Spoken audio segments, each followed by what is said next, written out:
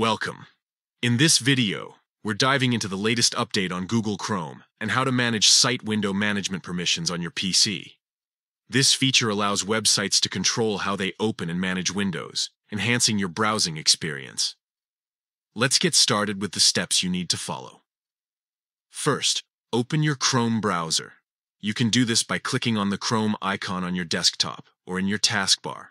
Once Chrome is up and running, navigate to the specific website for which you want to adjust the window management permissions.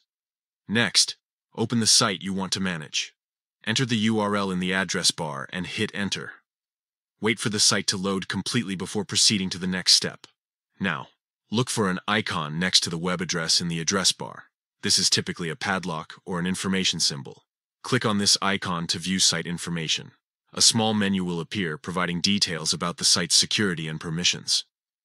From this menu, you'll want to open Site Settings.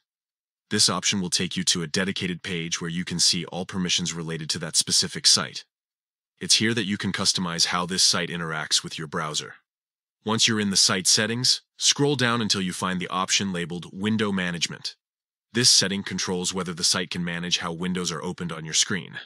To allow this permission, simply choose Allow from the drop-down menu next to Window Management. This action will enable the website to utilize its window management features effectively. And that's it. You've successfully adjusted the window management permissions for that site in Google Chrome.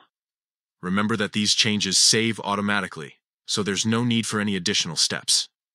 If you found this guide helpful, be sure to like and subscribe for more tips on managing your browsing experience. Thank you for watching and happy browsing.